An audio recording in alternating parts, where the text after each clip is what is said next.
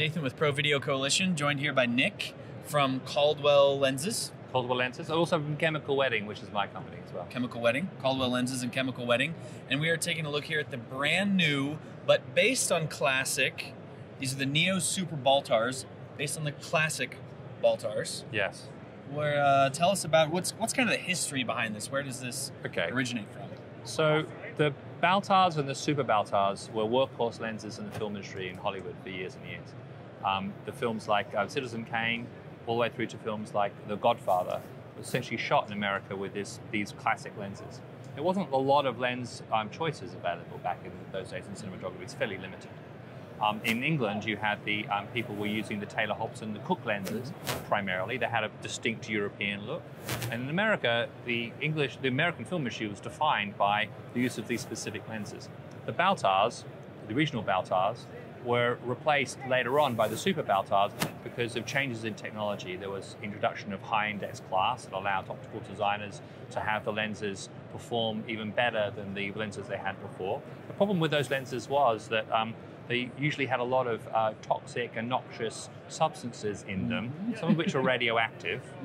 Not horribly radioactive, but radioactive enough to make them not legal anymore. Right. Okay. The problem with those elements is, being radioactive, the radiation in the lenses actually changed the character of the glass over time. So the original Baltars that we know of at the moment, which are now very sought after lenses, have deteriorated quite substantially. A lot of them have been monkeyed with, recoated or repolished, and they're all gone off spec. So what Brian did, Brian had a very good friend, Brian Caldwell, who remanufactured these. Brian had a very good friend who sold him a set of the original blueprints for the Bausch & Lomb designs for the Super Baltars. And so what Brian has done is he's taken those original designs and remanufactured them.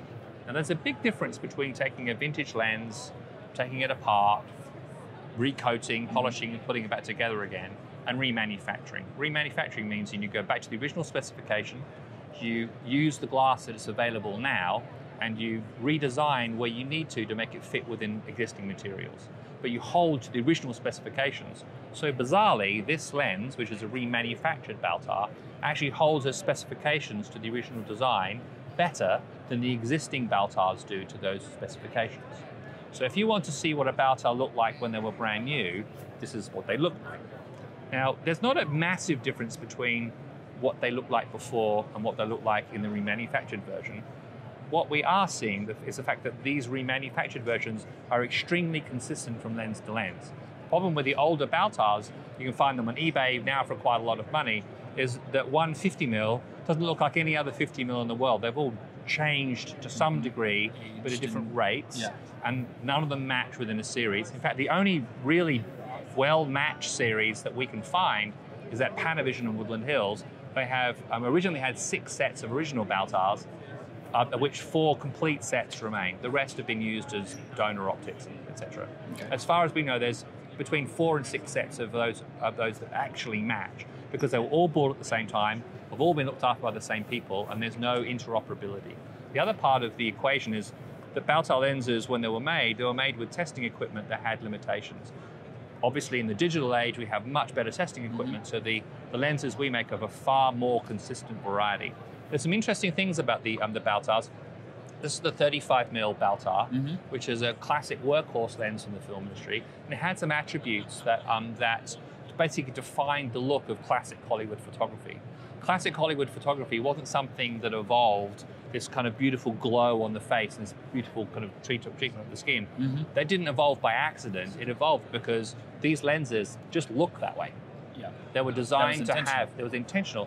When this lens is wide open, it has a halation, so the highlights that blooms out and gives you this beautiful glow on the face.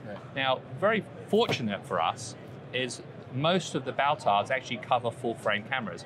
This Baltar is on a Venice at the moment, and it covers the full Venice area. Now, that veiling halation that we were talking about before, that's incredibly beautiful, is actually more apparent in these higher resolution cameras.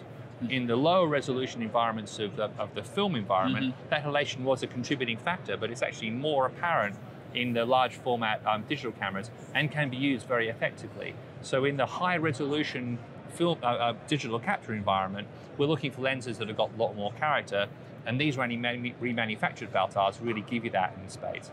And I really noticed a lot of that character that you're talking about, especially in the bokeh shaping. Yeah. Especially on one of the tighter primes that you had. Yeah. There's a lot of character there. These lenses are designed specifically for 35mm work, not super 35, 35. All right. So what's happening on the edges of the frame was not considered anything to be worried about. So where there's a PETS file style bokeh on the Kind of edges some of of the that frame of these rounding. lenses, exactly. Now that wasn't a desirable attribute to a lens designer in that era, but have become desirable attributes because of the thirst for vintage optics, particularly in larger format cameras.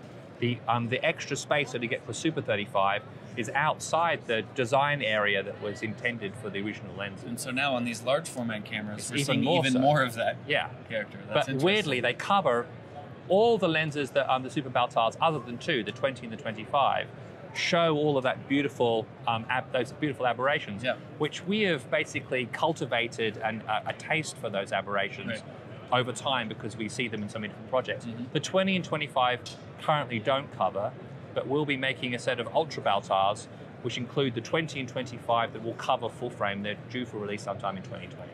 Okay. So we don't have a full range, which starts at the 20mm. And remember, 20mm on large format equates to something like a 10mm in Super 35. Sure. So that's an extremely wide angle lens. Right. So we're looking at remaking those for the large format environment, but with these characteristics, which is a slightly lower resolving lens, but with extremely good beauty characteristics. Okay. And so what lenses are in the set then? You said it starts at 20 There's and goes up to... Well, these lenses are being sold by the Vintage Lens Corp company. Okay. So we basically, Caldwell is providing the optical cells, and the Vintage Lens company is making the housings. Okay. So the housings are being provided by other companies as well. Yep. But this Vintage Lens company actually holds to much more like the original look of what these lenses are. It looks like a Zeiss Jenna kind of. Exactly. Or, Has a very interesting look. Yeah. So the mechanics between the different housing companies vary. It's a question of taste as to which ones you prefer. Okay. But these are extremely well made and look fantastic. The optics, though, are all the same through all of the. We basically supply the optics. And I mean, the housing that's companies. interesting. It's a different approach. It's a very different approach. Yeah. So it's kind of like a open source kind of. It is, and it's invigorating a market in saying to the customers, what are you looking for? Contribute to that. Let us know what you want. But these are a particularly good example of a housing. They're very solid. Yeah. They're all common fronted. They're much more usable than the original, even some of the original rehoused Baltars. And are they consistent on the T-stops? Mainly T2 2.3? They vary. They're T2.3 up until the longer ones, and they start to get progressively slower. And quite frankly, that's typical of all lenses, even the modern era. Yep. Okay. Very good. Thanks so much. Thank you much.